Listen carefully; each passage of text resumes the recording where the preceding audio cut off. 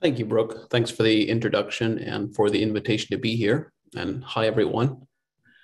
Um, this topic that I've been asked to talk about of how to develop pest-resistant crops is a topic that I've studied for the last 15 years, and we're always learning more. And at the same time, we're also learning that the stuff that we knew 15 years ago is still as true as it ever was. And so um, I want to offer a very rapid overview and background of how we think about plant immunity to diseases and to insect pests.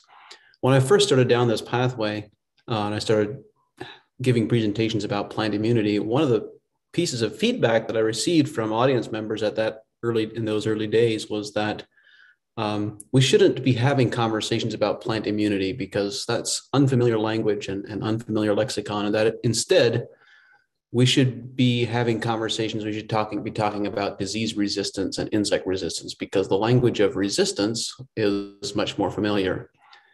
And I found that feedback to be intriguing because in the peer-reviewed literature, there are hundreds, actually, no, that's incorrect. There are thousands, perhaps tens of thousands of peer-reviewed papers talking about plant immune systems. And yet somewhere there was a gap that information and that knowledge was not being transferred to either to farmers or to their consultants and agronomists and people who were working in the field. And I found this disconnect to be really intriguing and trying to understand why we as farmers and why I as a farmer did not have ready access to this information. And of course, we understand we live in a world where economics drives behavior. You achieve what you incentivize. And unfortunately, the economic incentives have not been aligned for most of the stakeholders in the agricultural space to really be in a position to have a desire or a motivation to share this information.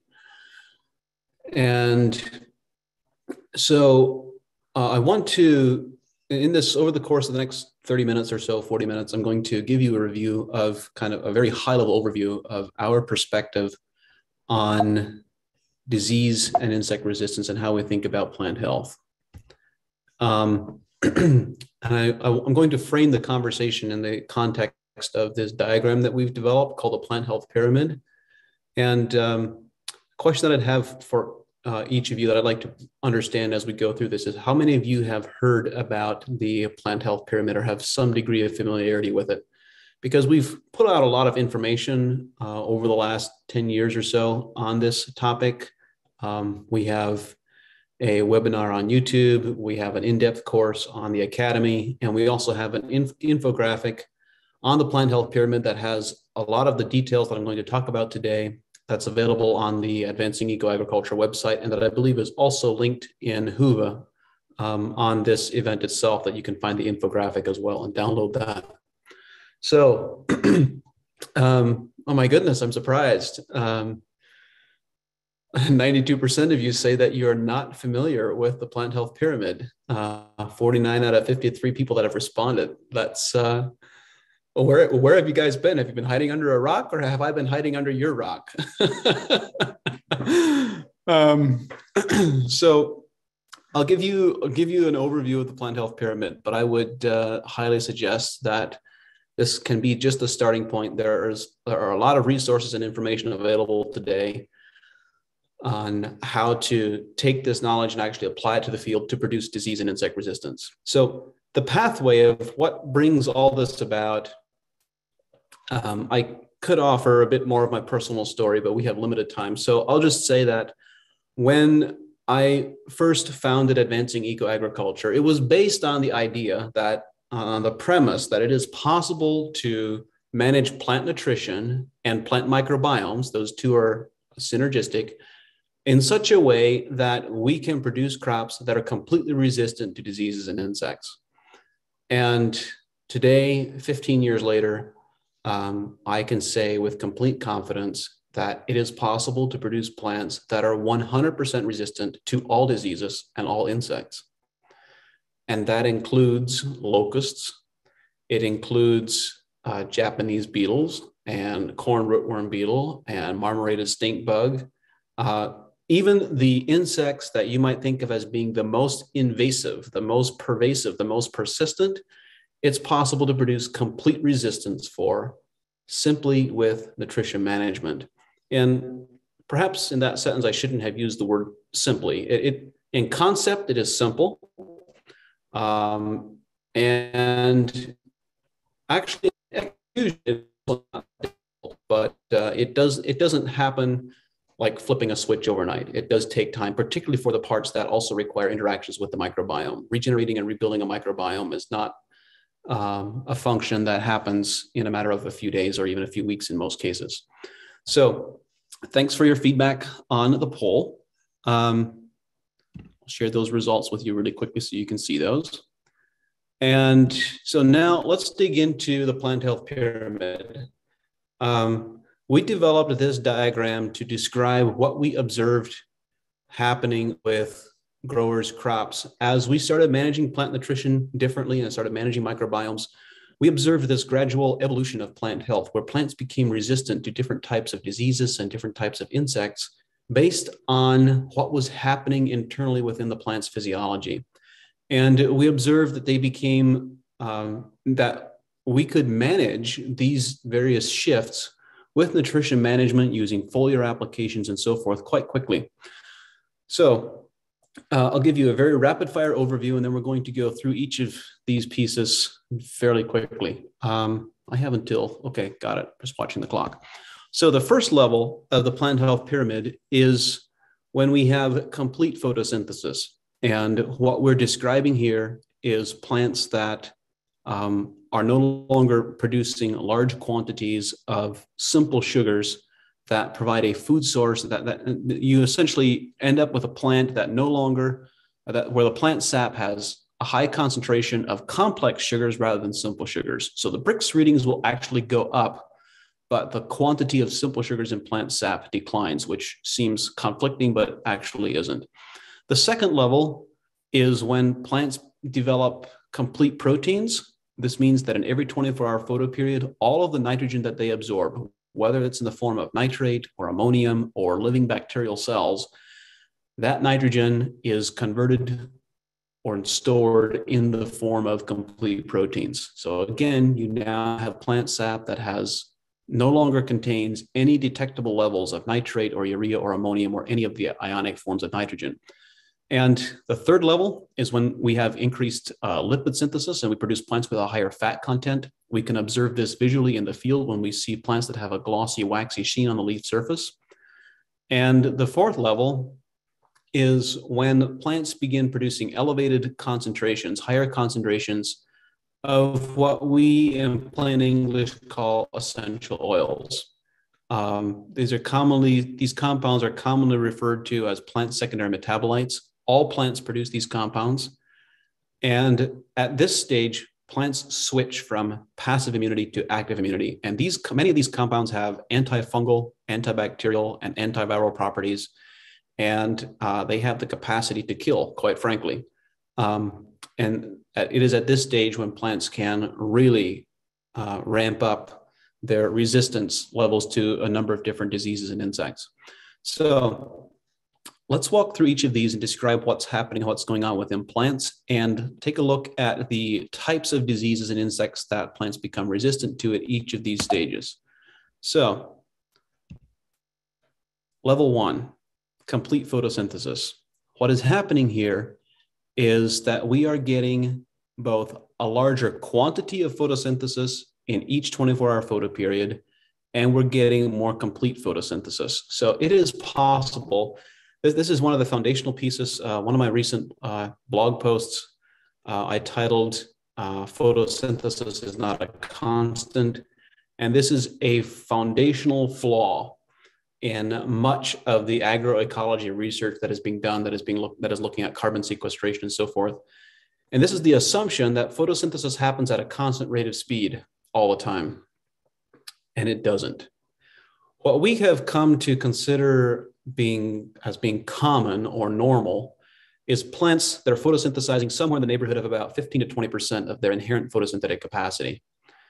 Now, in an outdoor agricultural environment, it's not reasonable to expect that we're ever going to get to 100%, at least not on a consistent basis. Because 100% requires that we have perfect sunlight conditions, perfect light conditions, perfect levels of water, perfect temperature, chlorophyll concentrations, and so forth. Everything is required to be ideal. And this ideal state is sometimes, or I should say frequently, produced in a greenhouse environment or in a controlled environment, but very seldom in an outdoor environment. But it is possible to go from 20% up to, let's say, 50% or 60%. And so when you think about what that means, moving from 20% to 60%, that means you've just tripled the quantity of sugars being produced in every 24-hour photo period. If you can sustain that over the course of the plant's entire life, what does that mean for crop yields?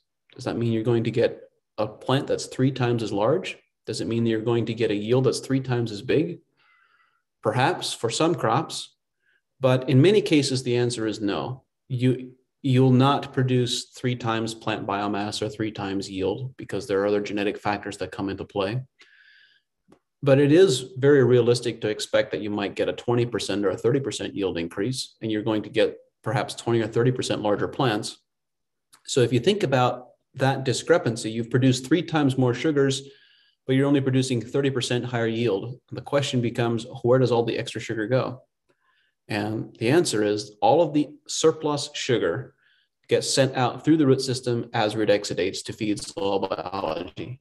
And this is why really healthy plants have the capacity to build soil organic matter and sequester carbon many times faster than unhealthy plants. Plants, the degree of carbon sequestration is correlated to the degree of overall plant health and photosynthetic capacity. But that's a separate conversation. We want to move on. The second change that occurs at level 1 of the plant health pyramid is that the carbohydrate profile in the plant sap changes. We now have much more complex carbohydrates. You no longer have simple sugars that are produced from the plants not having a completely functioning enzyme system. And at this stage, so I spoke about the capacity to increase volume. And at this stage, plants now develop resistance to all of the soil-borne fungal pathogens, such as verticillium, fusarium, rhizoctonia, and also to the oomycetes, such as Phytophthora. The reality is we have learned from, I had first learned from Dr. Don Huber, that these organisms change in an optimal, let me say it this way, in a disease suppressive soil environment, these potentially pathogenic organisms shift from being pathogens to being saprophytes, meaning to being decomposers. So if you put mulch on a field or in a garden, straw or hay or leaf mulch, and it gets rained on a couple of times, you start pulling that mulch apart, you see this white mycelium growing all the way through that. I'm sure many of you have observed that.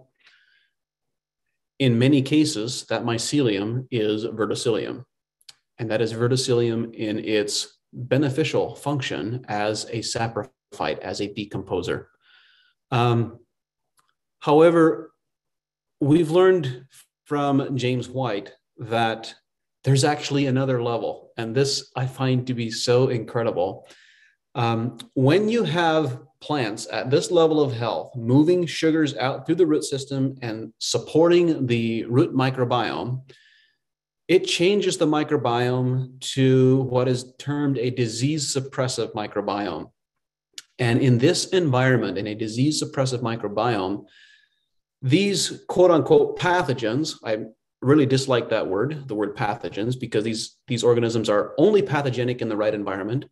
But in this healthy environment with a disease suppressive microbiome, these organisms, such as fusarium or verticillium or rhizoctonia, change, and they are no longer pathogens, but they actually develop a beneficial relationship with the plant, a symbiotic relationship with the plant. So verticillium and fusarium will actually penetrate the plant root system, just as they would if they were producing an infection. But instead of producing a quote unquote infection and behaving like a pathogen and taking nutrients away from the plant, they actually develop this symbiotic relationship where they contribute nutrients to the plant exactly the same as mycorrhizal fungi or other beneficial fungi. So the only difference when in these organisms expressing themselves as pathogens or expressing themselves as beneficials is the presence of other disease suppressive organisms in the microbiome and how well those other organisms are supported by the plant as a result of sugars moving down into the root system.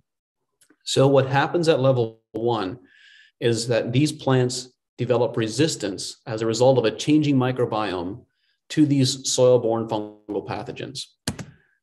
And to reach this stage, and I'm going to gloss over this fairly quickly because you can find the information again in the infographic or in the other online resources.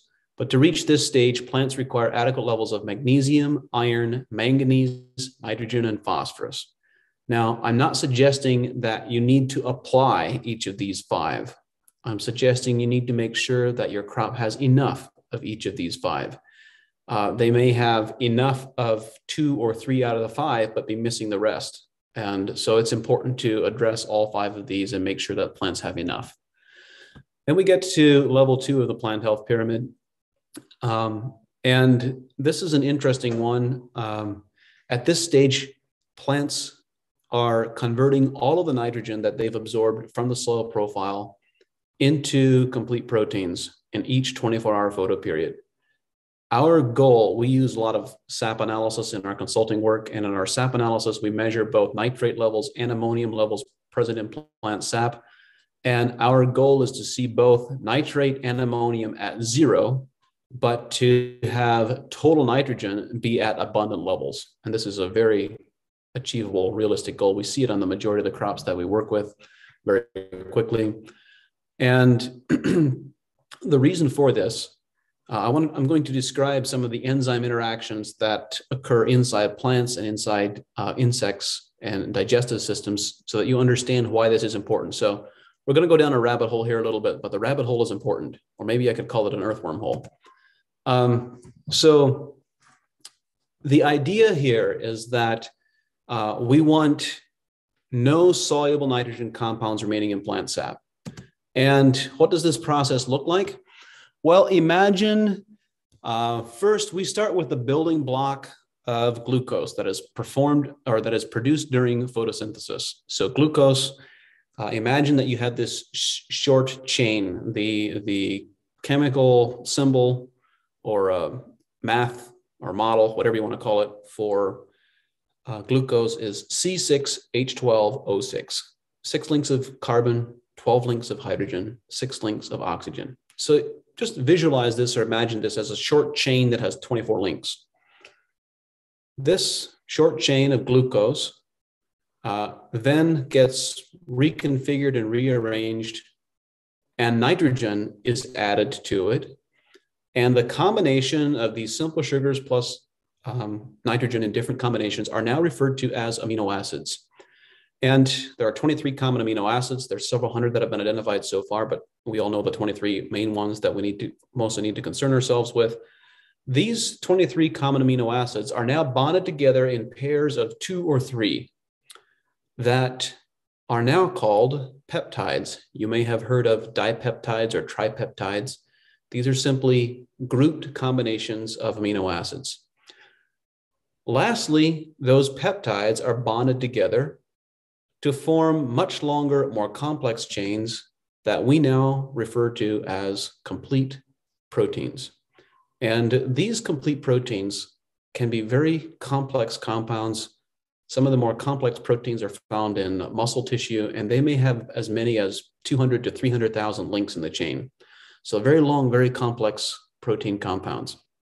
Now, the reason this is worth describing is so that we understand the critical function of trace minerals in forming these compounds. Each time one of these bonds gets built, when nitrogen gets bonded to sugar, or when amino acid A gets bonded to amino acid B, or when peptide X gets bonded to peptide Z, all of these reactions require an enzyme as a catalyst. And enzymes are these crystalline proteins that exist within plants. About 80% of a plant's total nitrogen requirement exists as in the form of enzymes. So this is where the majority of the nitrogen goes in a plant, is actually to form enzymes. And then a significant proportion of the remainder goes to chlorophyll. So these enzymes look like crystalline proteins. However, in order to function, these are some photomicrographs of actual enzymes from inside plants. Isn't that amazing? We have all these unique crystalline forms. Each enzyme is like an end wrench in that it can only perform one specific function.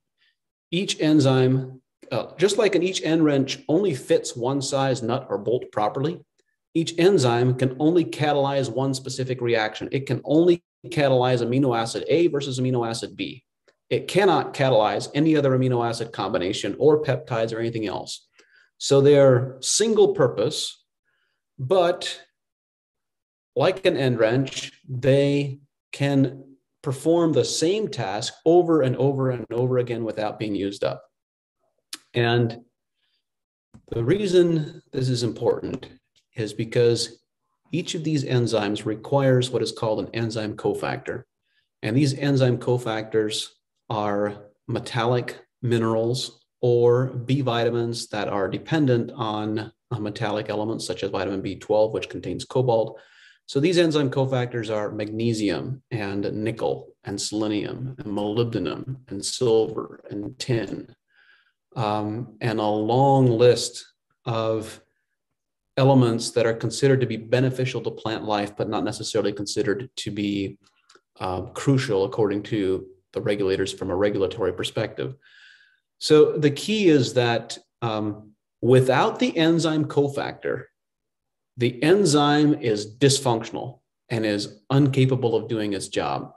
So if you have a plant that is missing one of these enzyme cofactors, then whatever bonds that particular enzyme is responsible for producing never get built.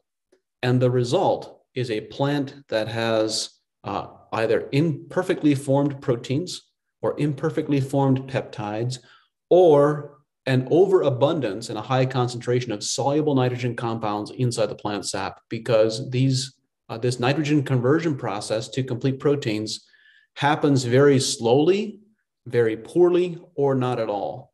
And the reason this is important is because of how it relates to insect digestion as compared to human or animal digestion. So there's this quote from William Albrecht that I think nails this so accurately, and we would do well to understand what is behind it. So that insects are nature's garbage collectors and diseases are her cleanup crew. And this is so accurate. Insects and diseases only attack unhealthy plants. And the reality is that on some level, we all know this. We all know this to be true. We all know that if we have a field of a crop, any disease or any insect will begin manifesting in a certain small area of that field first. And it will always be the area that is stressed. Perhaps it's a low spot and had standing water, whatever the reason was. There's a reason why they begin at a certain part of the field. Why do they pick that location and not another? So there's a few examples that I wanted to roll through, but I'm cognizant of the clock ticking along here. This is organic corn and soybeans planted in 6-row strips in Pennsylvania that we started working with. This is probably approximately 2011 or 12 when we had this experience. And this farmer called us. He had just completed his transition to organic farming, and he had major problems with corn rootworm and weevils, and weevils in his root system. They were affecting about 20% of the overall stand, and he was concerned that it was getting to be too late to replant, and that even if he did replant, there might still be a problem, and he was uncertain of how to manage the situation. So he wanted our recommendations on how we would approach this from a nutrition management perspective, and it was very clear when we communicated with him that we have no prior experience. I have no idea whether this is going to work or not. We put together a foliar application that contained liquid seaweed, because that is an immune elicitor and it triggers an immune response similar to a vaccine. We included a chitin-bearing crab shell, shrimp shell, liquid combination called Sea Shield. And then we included some of the key enzyme cofactors, particularly magnesium, molybdenum, boron, and cobalt in a foliar application. Of course, to do that organically, we first had to get a SAP analysis that indicated we actually had a deficiency for those trace minerals. We were then able to put on this foliar application, and 48 hours after application, the farmer went out to the field, and I'm missing a couple of photos there, but they were actually able to find dead rootworm larvae in the root system, and where we put on a foliar application of nutrition on the leaf surface, and that triggered the plant's immune system and changed the nitrogen and protein profile to the point where it actually killed the larvae in the root system. And since then, we have repeated this type of experience on a multitude of different insects and many different crops. And I should mention, you know, the comment that I made, the statement that I made at the beginning, it's possible to produce plants that are 100% resistant to all diseases and all insects. That's a pretty big mouthful. It's a big claim to make, but it's one that we're completely comfortable and confident in making, because after 15 years, this is no longer a hypothesis. This is not a theory. We have experienced this in practice on close to 60 crops. I think it's about 55 crops now at this point, across all of North America. And on that list of crops, there are well over a dozen times when we have encountered incurable diseases for which there is no known treatment, like bacterial canker on stone fruit, or citrus greening, or Gauss's wilt on corn, or Pierce's disease on grapes, or red blotch. The list kind of goes on and on. Crown gall. There is no known treatment. And yet we've been able to reverse the symptoms of those diseases and completely eliminate them with nutrition management and with microbiome management. So I have a lot of confidence after having that experience repeatedly so many times. I certainly haven't encountered or experienced all possible disease and crop combinations, but enough that I'm quite confident this is repeatable and replicable anywhere we take it. So here's another example. This was organic corn in Kansas, and let me see, this was in 2015.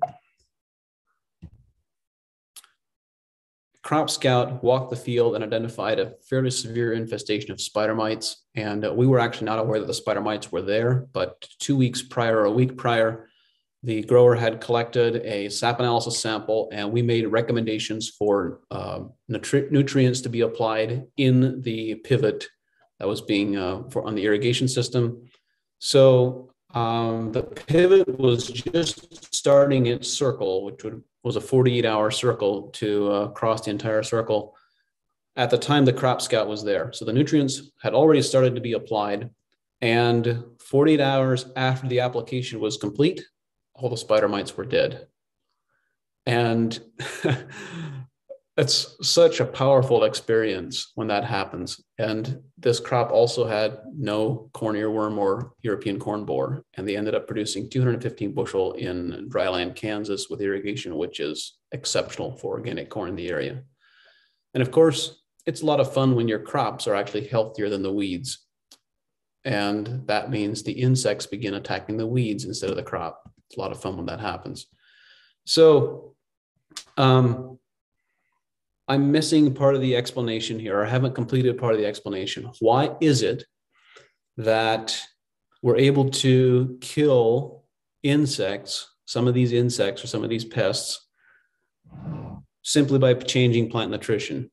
Well, we know that the digestive system of different organisms is different. Our digestive system is different from the digestive system of a ruminant animal like a dairy cow or a goat or a sheep, because, in particular, these ruminant animals are able to derive energy from forages, from cellulose, because the organisms in their rumen, in their digestive tract, produce the cellulase enzyme, which is capable of breaking down cellulose, and they are capable of extracting energy from it and contributing this energy to the livestock. However, we know that we don't get energy from consuming dry hay because our digestive systems lack the cellulase enzyme. So we're not able to utilize as a food source what the dairy cow is able to utilize as a food source. And this is a parallel analogy to the differences between our digestive system and the digestive system of an insect. When we describe these different bonds being built, amino acids being combined together to form different amino acids or form various peptides, and then peptides being bonded together to form complete proteins. Many of the insects with relatively simple digestive systems, the larval insects such as cabbage looper and tomato hornworm and so forth, lack the digestive enzymes to break the final peptide to peptide bond that gets used to make complete proteins. They can no more digest proteins than we can digest dry hay.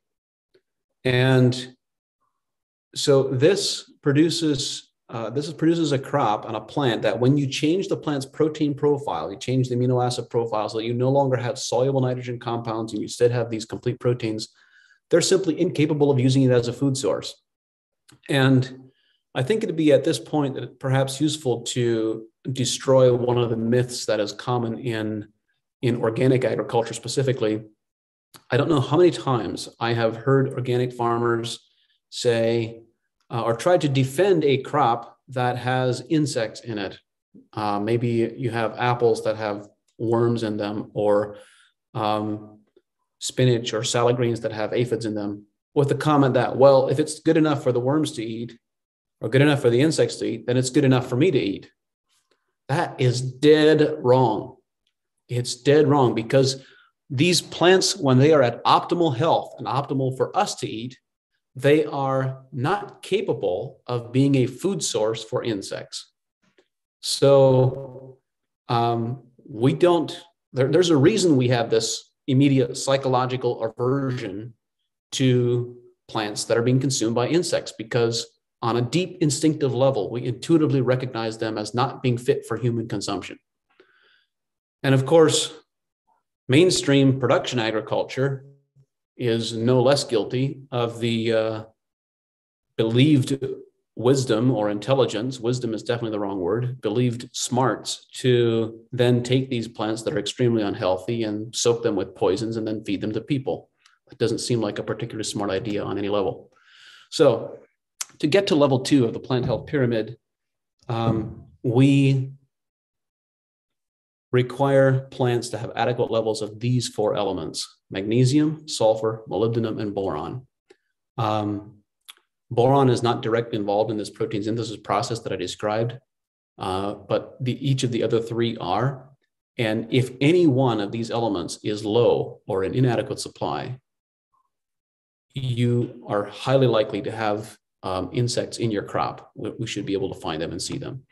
So when we get to level 3 of the plant health pyramid, this is the level at which plants have a surplus of energy. And when they have a surplus of energy, they store the surplus in the form of fats and oils, exactly the same way that livestock do. If you give livestock more energy than they require in their feed, they store the surplus as fat. Plants do exactly the same thing. And in order to reach level 3, it means that plants need to begin absorbing most of their nutrition in the form of living bacterial cells or microbial metabolites. So this is a whole other conversation about the ways in which plants can absorb nutrients, but I would suggest look on my podcast or on my blog for some of the research of Dr. James White, or just Google Dr. James White. He's got some awesome videos out there as well. In this process that he terms rhizophagy, where he is describing how plants can get the great majority, perhaps the entirety of their nutrition from absorbing entire bacterial cells from the soil microbiome and that are being contributed by fungi. So this is a really fascinating topic and another wormhole that we don't really have the time to go down. But what happens is when plants begin absorbing entire bacterial cells or microbial metabolites, it's the equivalent of them absorbing prefab compounds. So I just described this process of converting nitrogen to complete proteins.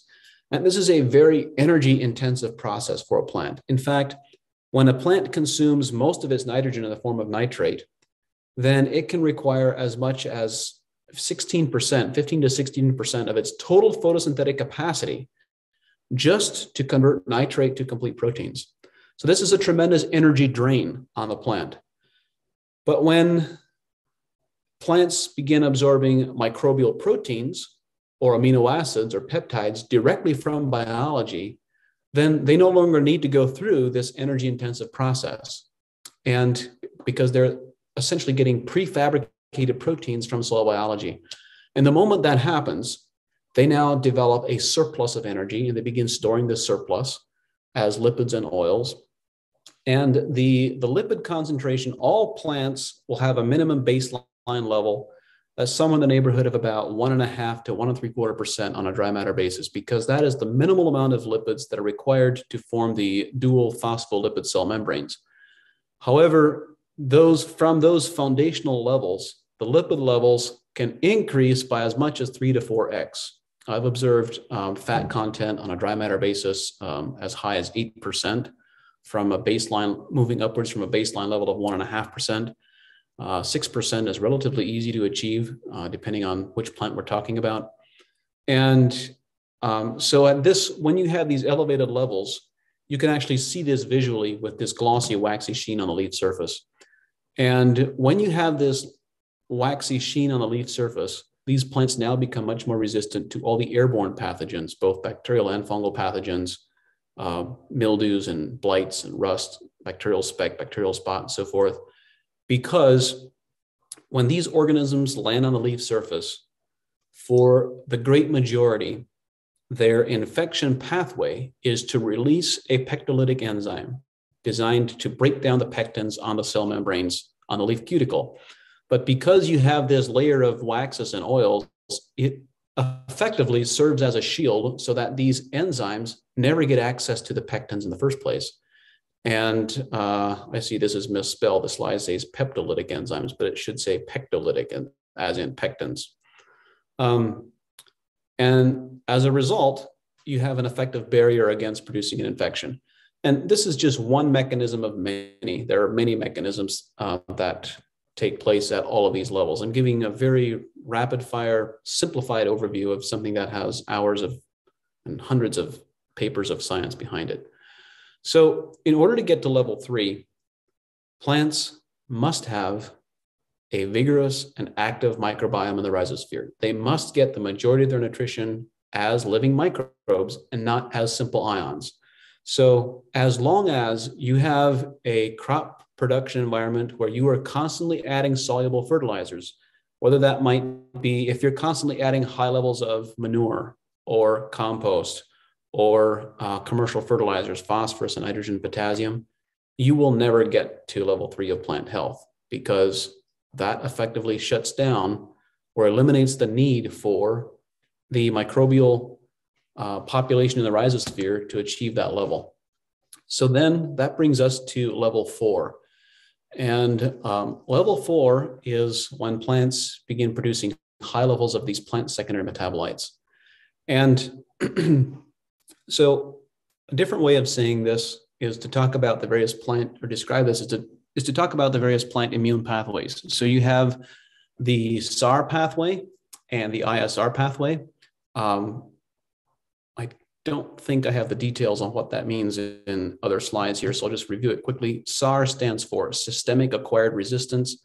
And if I recall correctly, that pathway is mediated by salicylic acid, which you may recognize as aspirin.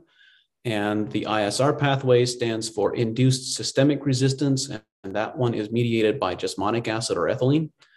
And the key point, though, is that both of these pathways, both of these immune pathways, are triggered by biology. So when you have this disease suppressive microbiome in the root system that I spoke of, that means you can also have this disease suppressive microbiome on the leaf surface, on the phyllosphere, and living inside the plant tissue. This is an important piece to recognize, is that plants are completely colonized by biology. There is a lot of discussion and emphasis on the biology in the roots, in the root zone, in the rhizosphere, as there should be, but there is a parallel both to inside the plant's vascular tissue and on the plant leaf surface.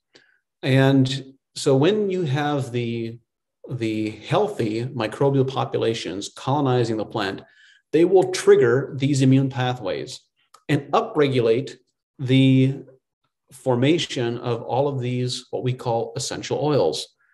And now we have very aromatic plants. So all of you, I'm sure, have observed plants, perhaps different varieties or different growing conditions, where one tomato plant has an overwhelmingly strong aroma, tomatoey aroma, and another plant has a very weak smell. You can hardly smell it. And those are all degrees of expression of these two pathways triggering the formation of these aromatic compounds. So once plants reach this level of plant health, they now become resistant to the entire beetle family of insects, such as Japanese beetles and Colorado potato beetles and cucumber beetles, nematodes, and so forth, as well as viruses. And it's really interesting. We've actually documented planting seed. In this case, seed potatoes are the case that I have in my mind. Planting seed potatoes with known, measured, tested levels of virus present in the seed potatoes, and harvested a daughter crop of seed potatoes with no detectable virus levels present. Did we remove the virus over that generation? Perhaps, but for sure, I've also observed that in a single generation on a current crop, if you plant seeds with known viral contamination, it's possible to shut down the expression of that viral DNA based on nutritional integrity. And by the way, this is not new information. I discovered this in some research that was done back in the early 1900s. Where they discovered that supplementation with high levels of molybdenum and selenium and other high atomic weight trace minerals would shut down viral DNA expression. So again, the key is microbiology on the leaf surface and in the root system to achieve that level. So when you look at this, you notice there's a distinct gap in the middle of the plant health pyramid. The bottom two levels are based on passive immunity. You simply remove the food source. You change the food source. You no longer have digestible forms of nitrogen and incomplete sugars. And they are purely based on balancing plant nutrition and chemistry. You can do this in a hydroponic environment, very simple and very straightforward. And you can often turn crops around with a single foliar application, as I described in the two corn examples. And by the way, corn is I like using the two corn examples because corn is one of the less responsive crops to foliar applications. You get a much bigger response from most vegetable and most fruit crops than you will from corn. Corn is a very rigid plant, if you will. It has a set pathway and it's going down that pathway. Many other crops are very highly responsive compared to corn. And so when you think about the effects being produced in that corn crop, that is possible to an even greater effect in a fruit and vegetable crop. A single foliar application can reverse an insect infestation in a matter of 24 to 48 hours. We've experienced that hundreds of times. The upper two levels of the plant health pyramid are where the plant switches from passive immunity to active immunity. And to get there requires that we have abundant and happy and vigorous biology in that plant microbiome, in the rhizosphere and on the leaf surface and inside the plant's vascular tissue. So I spoke a bit about the two immune pathways. Not going to elaborate on that. I want to make sure we have plenty of time for Q&A. I do want to speak briefly to the concentrations of plant secondary metabolites. Well, actually, I'm not sure that this is so important though, but there is this idea sometimes that if you want to produce plants that are very aromatic, or maybe saying it a different way, that have high concentrations of essential oils. If you're growing mint, for example, or cannabis, or any fruit where you want high levels of flavor and aroma, the historical strategy has been to manage this crop with either water deprivation or nutrient deprivation. Nitrogen, phosphorus are two common ones, to reduce the overall plant biomass and create stress. And that stress would then increase the concentrations of plant secondary metabolites.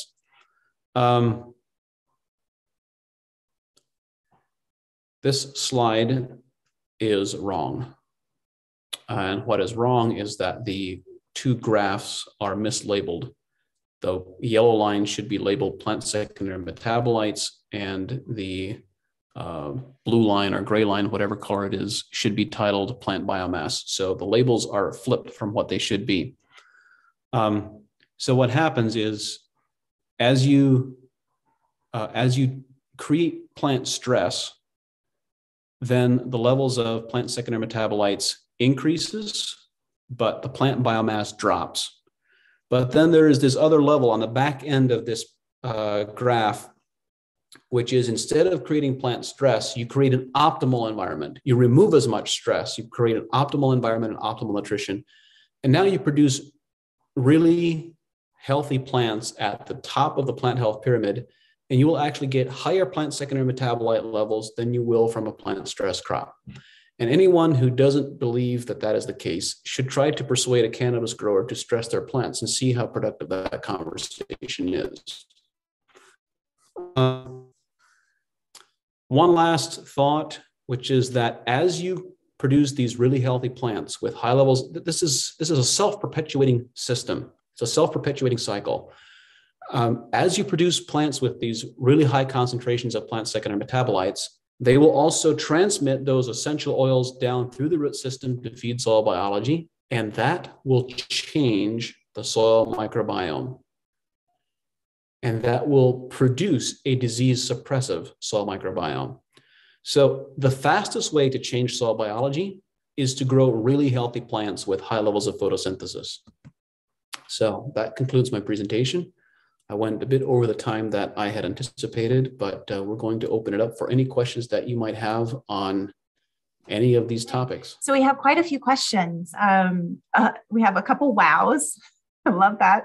And then a lot of sort of very detailed specifics. I think, let's start. There was one question, just very baseline. Can you talk about nutrient management versus foliar feeding?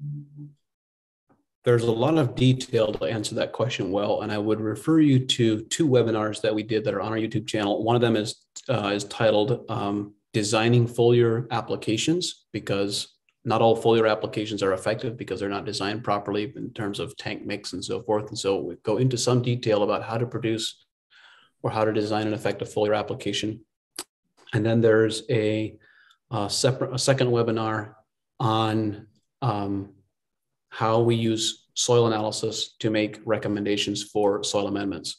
So from a really big picture perspective, our intent, our long-term goal is to get a farm ecosystem to the point where we are not dependent on foliar applications as an active management tool. We want to develop soil biology and soil health to such a state that they are self-sustaining and that they don't require outside inputs.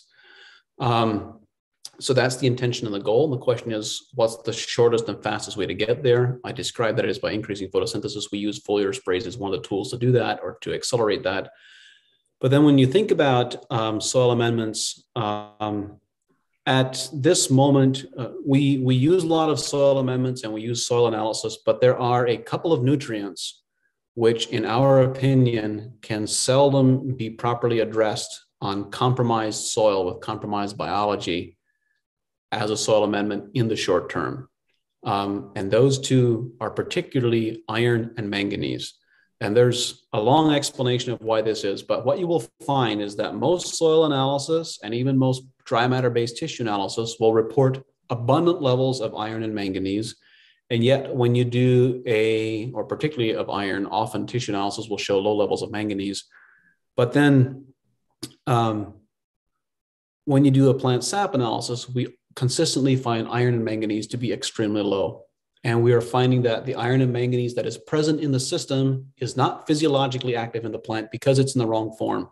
And again, this is a wormhole that I want to make sure we have as much time for questions, for various questions as possible. But let's say it this way.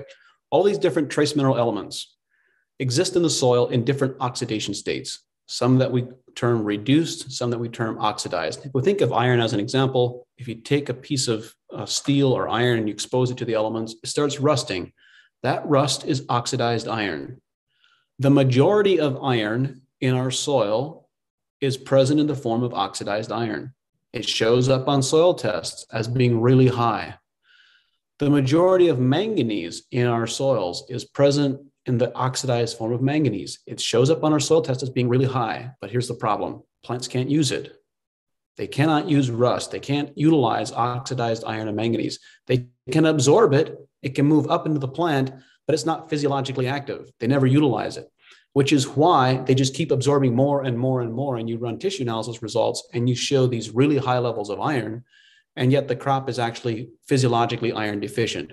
And it's very easy to demonstrate this. Just take a foliar application and do a test spray application with iron and watch the plants turn dark green overnight. It's phenomenal to observe this tremendous crop response. So there's a long explanation for why iron and manganese are primarily oxidized. Let's just say in summary that it is a result of our historical soil mismanagement with lots of tillage and fertilizer applications that all have an oxidizing effect. And the pathway to reversing that, it is the function of biology to convert these oxidized trace mineral metals back into the reduced form that plants can utilize. That's where we want to get several years down the road, is where we have such abundant biology that they can reduce these trace minerals and make them available to plants. But that is difficult in the short term, or the first year to 2 years. And in that time period is when there is really no alternative, in my opinion, for foliar applications to address those minerals and make sure that plants really spike photosynthesis to 60%. Okay, I recognize we are just over time. I do have a couple more questions for you. For anyone that's interested in joining the movement break that is going to start, we have a little yoga movement session, stretch session at 2:40. So hop on over to that if that's on your agenda for today. But just to take a couple more minutes with you, with so many farmers on the call, there are some questions about what kind of tools are available for farmers to use in the field to do this assessment, and or right, how can farmers better interpret the soil tests to know if they have enough of these areas that you're talking about? What soil tests do you recommend? Let's get into the details of how do we know the numbers here? For every question you asked, I can give I know, it's ours. I can give you an answer already. The answer is there's a webinar on that. The Advancing Agriculture YouTube channel, we have over 110 videos that are roughly an hour long, where we take each one of these topics one question at a time, and we do a deep dive, as I've just done, describing the details. So it's become kind of cliche for me to say there's a webinar. There's a webinar for that. Yeah. Maybe we can drop the Oak team can drop the YouTube channel link into the chat there for everyone, and we can add it to your profile in the Whova app as well, so people can be linked up with that. Great. Well, wonderful questions all around. Jenny's dropped the links in there to the YouTube channel. Thanks for that. John, we could do this all day, multiple days, and we're just so grateful. Yes, go. If you there are many questions, many great questions, more than we have time for today, obviously. And one of my reasons for developing the KindHarvest platform was to have a platform to facilitate this type of deep and thoughtful exchange. So if you have these types of questions, please join us on KindHarvest.ag. There are thousands of farmers on this regenerative pathway who are sharing and exchanging information and debating these ideas and asking questions. There's discussion forums, there's groups. It's an incredible environment, unlike anything you'll find elsewhere on social media, because one of the first rules of engagement is be kind, and everything is moderated. So we would really love to have you there. Wonderful. John, we're so grateful for your time and your curiosity through all of your learnings and what you share with everyone. So if y'all liked what you heard today and you want more time with John, join us in Hopkinsville, March 17th and 18th. John is on the agenda all morning on March 18th out in Hopkinsville, and all the information on his sessions and the keynote out there are on our website. You can register now. So take care all. John, so much gratitude. Thank you. We look forward to seeing you again pretty soon. Thanks, everyone.